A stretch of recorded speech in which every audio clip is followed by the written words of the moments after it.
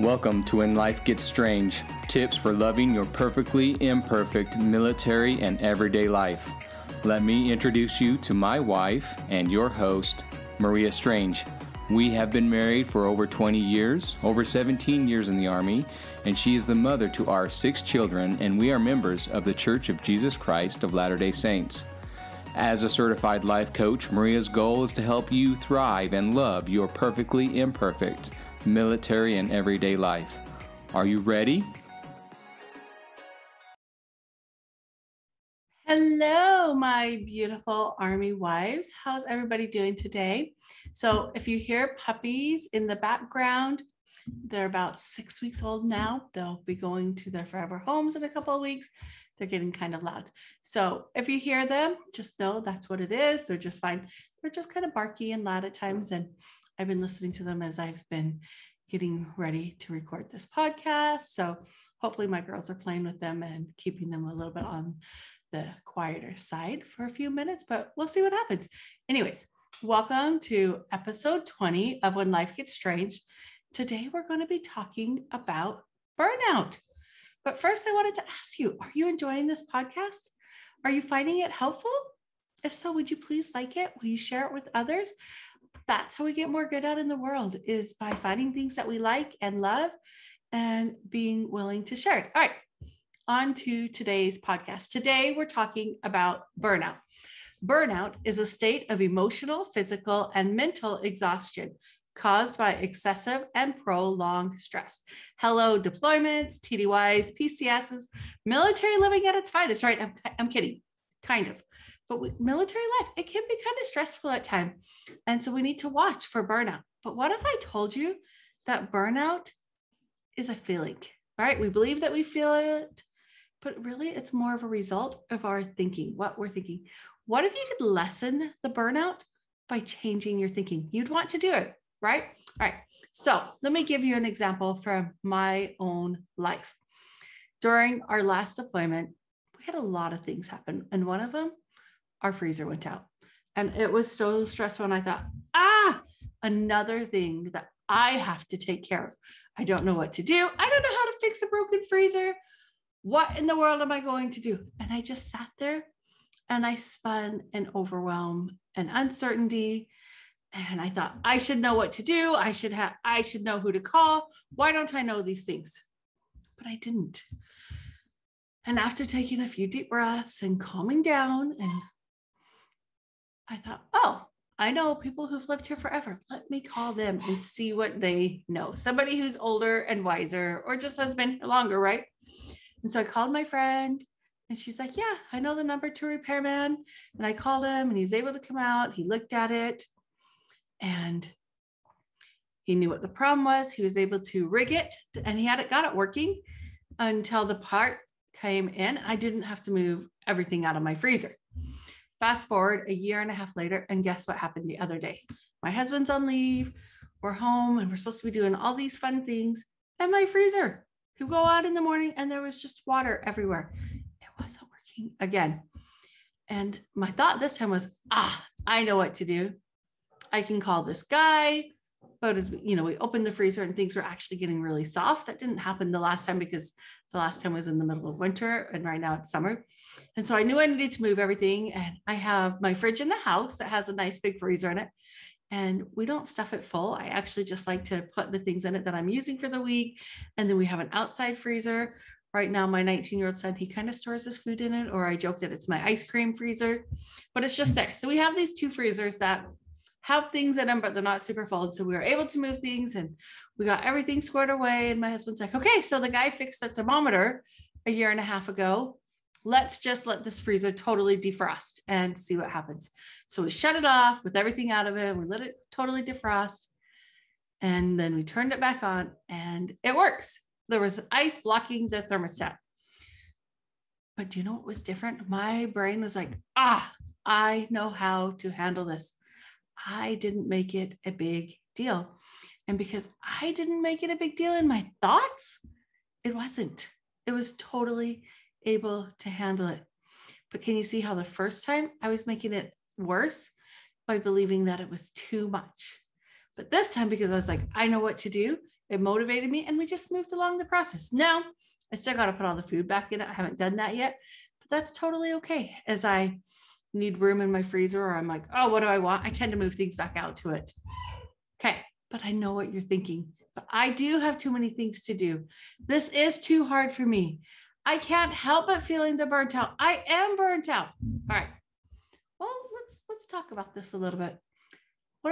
How do you feel when it's the beginning of a season and your child's either, your child gets to play soccer or start dance or football and you're excited, or they're in a school play and they're staying and doing practices and rehearsals and it's exciting and they're exciting, or you get a new job, or you've been at your duty station and you're ready to move and you're all excited, like, oh, we get to go to this new place until one day your thinking changes and you start to think, oh, this move is too hard. My husband should not be deployed. I don't want to drive these kids to soccer by myself again. I don't want to cook dinner. I don't want to have to do it all. I can't be everywhere at once.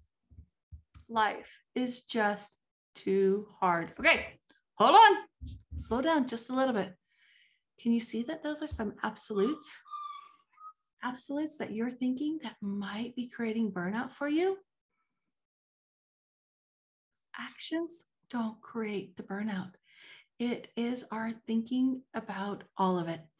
And what I've learned to do is to question my absolute thinking. Do I have to do it all? Maybe. Could my brain be wrong? Where in my life is it not all on me? Is what I'm thinking true? Do I have to drive to soccer, to dance again? Do I have to take my kids to school? No, I don't have to do any of it. I'm choosing it. And so then I get to work and I start answering my question. Where is my life not all on me? Well, guess what? I don't have to make the paycheck. Spencer does that. He's great at making money and providing for our family. Check the box there. Thanks, babe.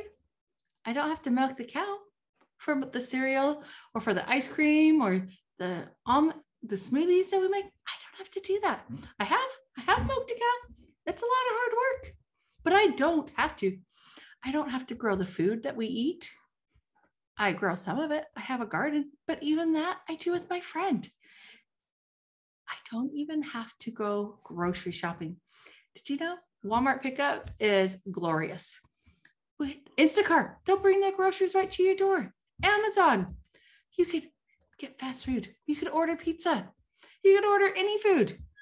You have so many options. I can carpool. My kids don't have to play that sport or be in the school play. I could homeschool or not. What I'm showing you is we have so many options. I have friends who are willing to help me out. When I want to look for the proof that my brain is wrong about it, I can do it. Try it out. Where might your brain be wrong too?